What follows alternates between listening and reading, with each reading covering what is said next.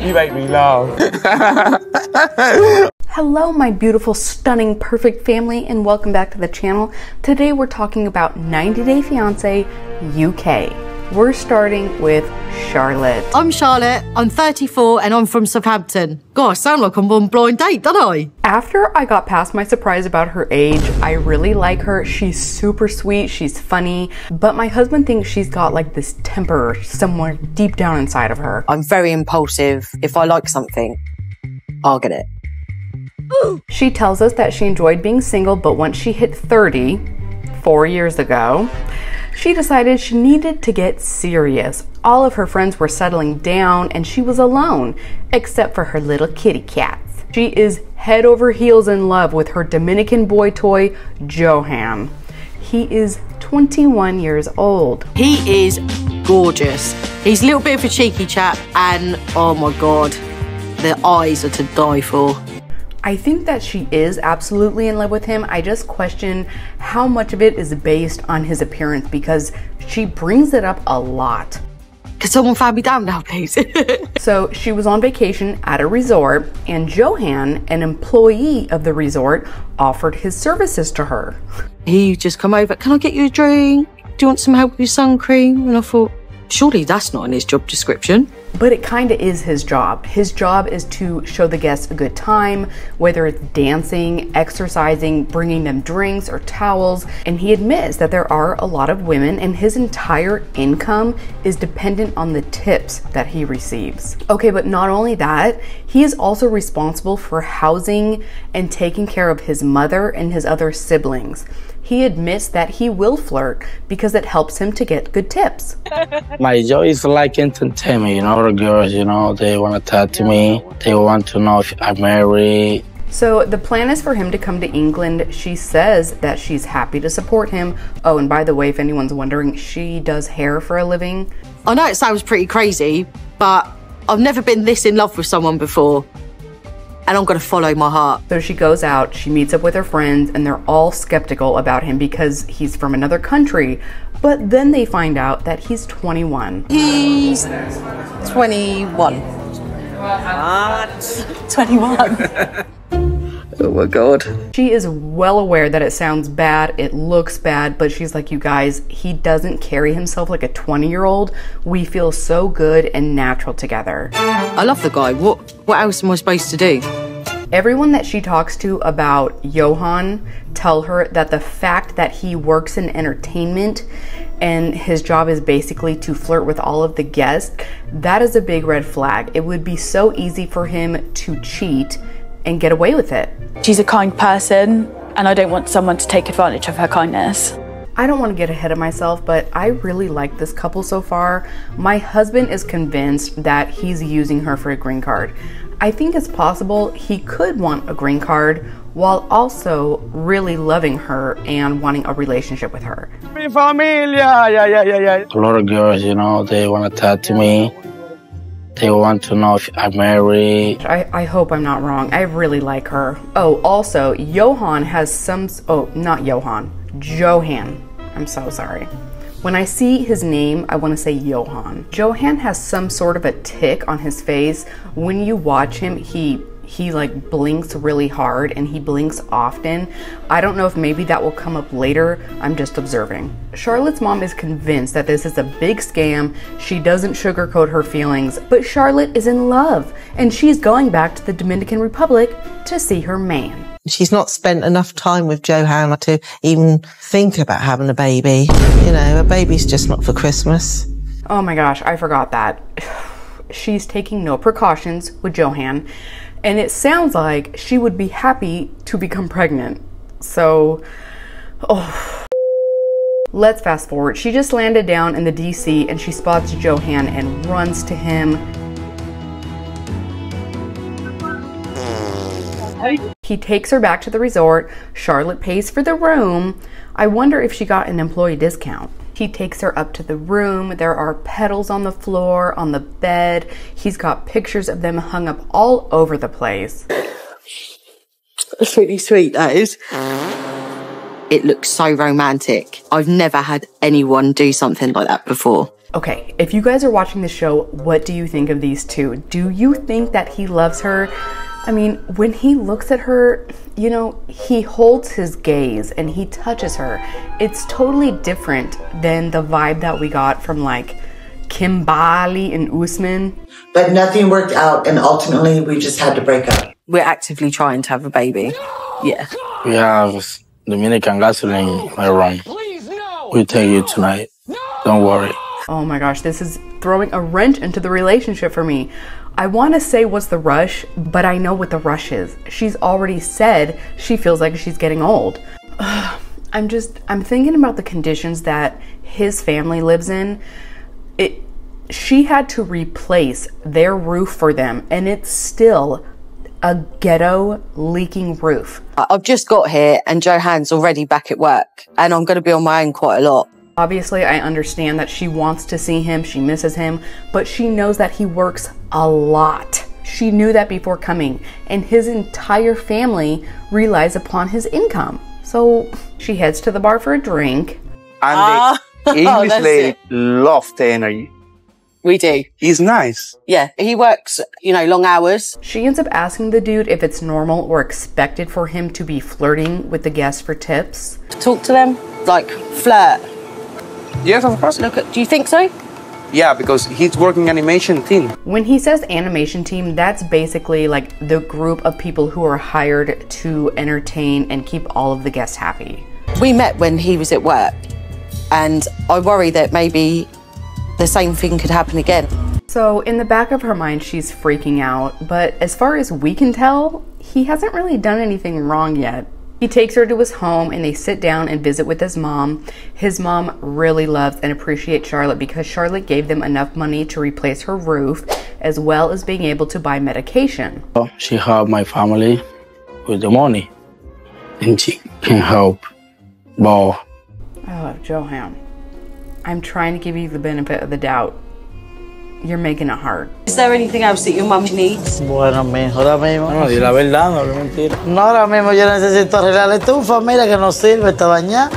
Okay, Charlotte, you're asking, you're offering, and like Johan just said, be honest. And if I was Charlotte and I was considering this family as my own family too, absolutely I would want to help them, especially because they have toddlers to take care of. Sister, if she loved me, she have to love my mom. She need to help my family. Everything they're bringing up are like necessities: a roof that doesn't leak, a stove that can turn on, medicine so I don't die, and look at this little angel sleeping on her. These two they looked so relaxed and natural together. Ugh, I'm simping over these two, I know. We will always remember that we will look after the family. Si Dios quiere. Oh my gosh. Oh my gosh. I am so torn. Johan, you better be good to her. Charlotte offers to start sending them money every month. Very, very special. If she loved me, she have to love my mom. She need to help my family. Okay, it was her decision, but the mom comes across as extremely humble and thankful. It's not this attitude of entitlement like that we saw with Patrick's dad, for example. For us to start our future together, we need to get married as soon as possible, really. So Charlotte appears to be at the same resort, and she's with a wedding planner who was walking her through what the event would look like. Johan is, of course, working, so he's not there. It would be lovely for all my family and friends to come over and see me and Johan get married. But that will turn into a big wedding, and I can't afford that. It sounds like Johan wants to have a lot of people in the wedding. I guess we're gonna find out. Moving on, meet Jaime. I'm Jamie, I'm 33 years old, and I live in North London. He is 33. I started seeing comments on Reddit about aging in London years. I've never been aware of a stereotype that English people look older. Even my husband was like, well, they're English. And I was like, what? when did this trend start? I've never heard of this. I live with my parents. Oh, my mum, she's the typical stereotype of a Jewish mother. This is in the middle of a game. Do you want a drink? Do you want a drink? Do you want something to eat? Do you want something to eat? But guess what? Jaime loves it. She cooks for him. She still does his laundry. But a responsibility of a kid. And I love it. Oh my gosh, his laugh. It's like he's competing against Gino for the most unsexy man alive. I can tell you everything, like very open-minded. Even the naughty stuff sometimes.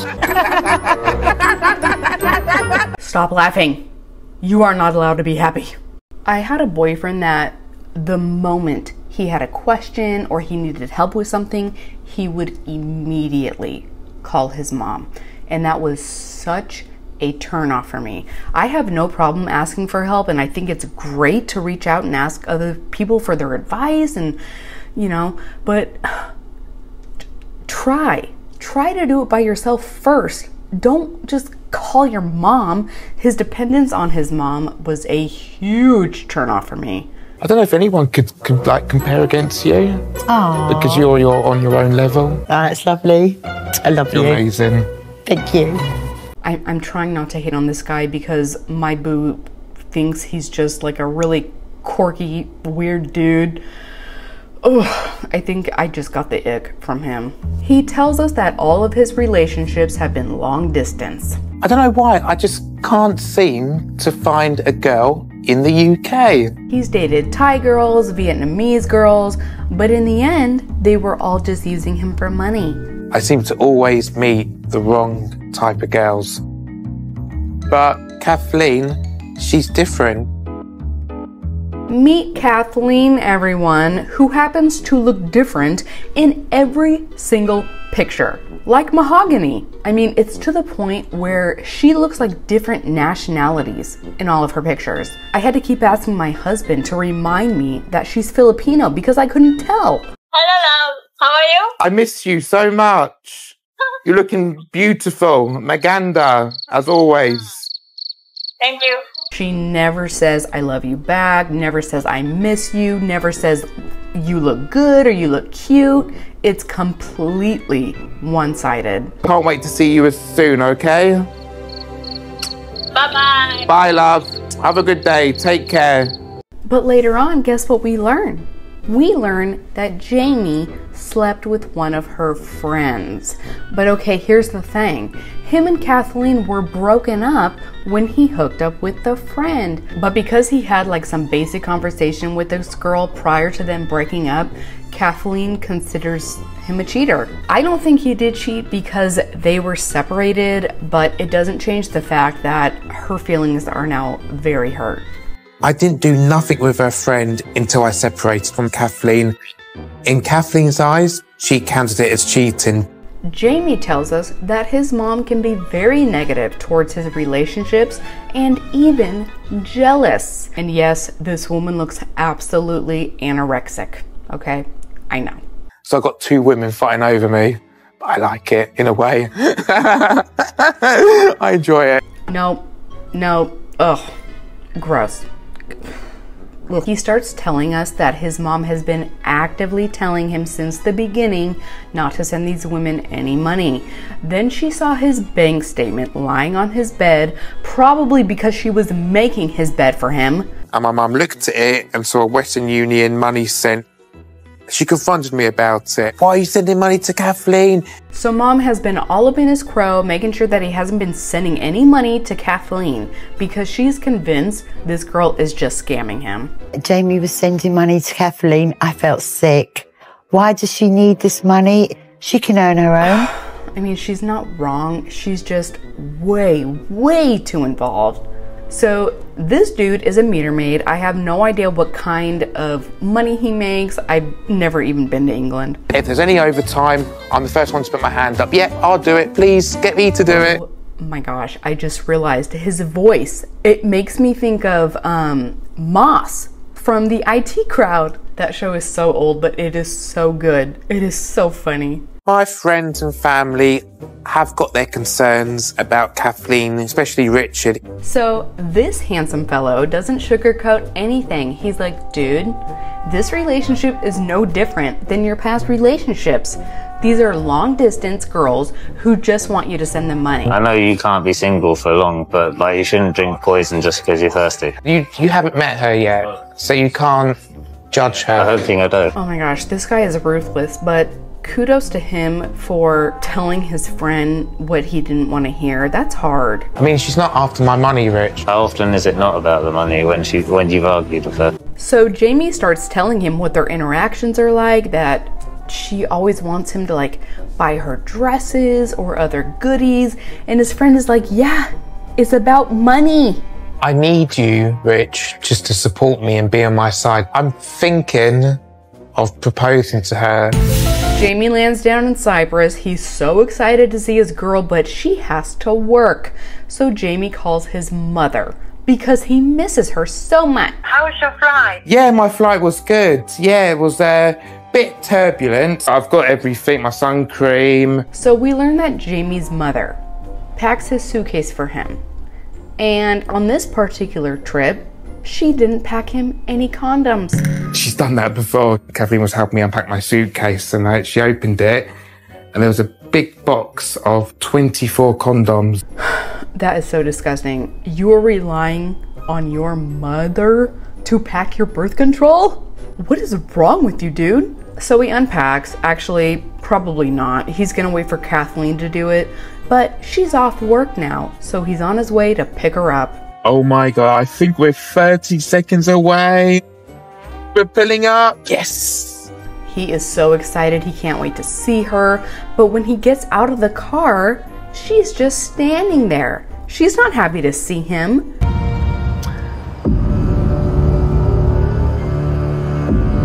I don't understand. Why is she not walking towards me? Kathleen is still super upset that he hooked up with her friend. She's barely saying anything. She doesn't want to touch him. She tells him that he needs to go to the car and pull it up to where she is standing. Otherwise, she's not going to get in the car. Okay, all she had to do was cross the street. What is this? I'm feeling a little bit upset by this, but I'm hoping giving her a few cocktails will make her feel a bit better and relax her a little bit. Well, that's great. We will get into the other couples on another episode. There are currently 4 episodes out right now at the time of this recording, so I need to get a little bit caught up. Let me know all of your thoughts in the comments below, and I will see you guys in the next one. I love you. Bye.